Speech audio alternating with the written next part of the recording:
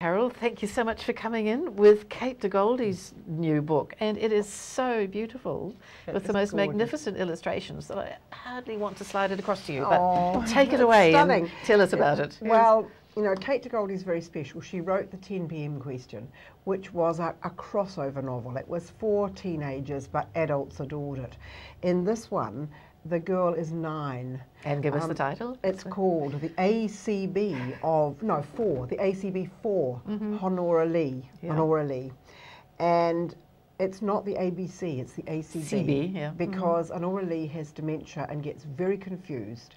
And for Kate De Goldi, the alphabet, the ABC, is, you know, the ultimate sort of representative of order and everything being under control.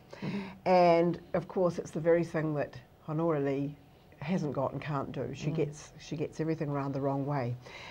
Perry is 9 years old. She has very busy parents, professional parents who adore her, very happy family, but they're extremely busy, and so they have these after school activities for Perry every single day of the week, some of which she likes and some of which she hates. And her Thursday activity falls through, and so they agree that she can visit her grandmother, Honora Lee, in the rest home, the dementia unit where she's living.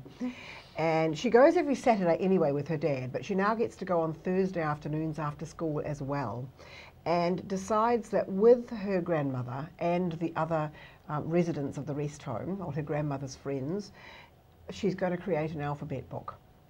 And she gets very frustrated because they don't get the alphabet in the right order, which is why it's called the ACB. Yes. So the alphabet's completely all in the wrong order, but it is a complete delight. And Perry writes it and represents all of the residents of the rest home in the book and illustrates it and everything. It is what Kate De Goldi is brilliant at is people and their relationships, and she does it so subtly and so simply. You know, just one comment someone makes, one action that they do, and you learn so much about them. So there are layers and layers and layers below what could appear to be quite a simple surface. It's also screamingly funny because, of course, Grandma keeps saying, "Who are you?" And Perry says, "I'm Perry." And who's Perry? "I'm your granddaughter." You look like a boy to me, because Perry has a very short haircut.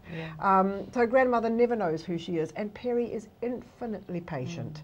And quite which is heartbreaking, isn't it? So isn't it amazing that she manages to turn it into something that makes you laugh? And I think she's based it on her own experiences with her mother, who suffered from Alzheimer's.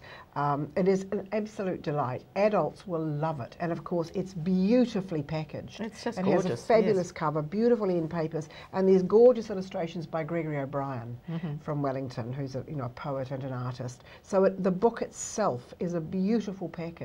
And the words inside it are an absolute treasure. It's a very special gift for Christmas, I think. So how would you rate this alongside her, one of her other huge successes, the 10 o'clock question? The 10 p.m. question. 10 p.m. question, equally good, equally good. It's not as complex as the 10 p.m. question, and it could be read by younger children, but what it's doing, I mean, it's like the 10 p.m. question. At the end of it, you want to hug it to your heart. It is an absolutely gorgeous book. And a wonderful Christmas present by the sound of it. Fantastic. Yes. So would you buy it for children or for grown-ups?